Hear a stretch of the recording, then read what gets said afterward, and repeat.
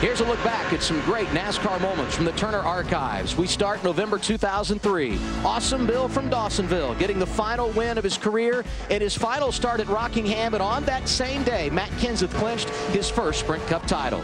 June 2011 in Pocono, Jeff Gordon wins for the 84th time in his Cup career, tying Bobby Allison and Darrell Waltrip for third on the all-time wins list. Jeff has now won 89 times in Sprint Cup competition.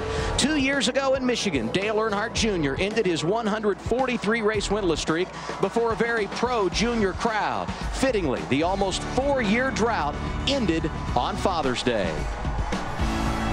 And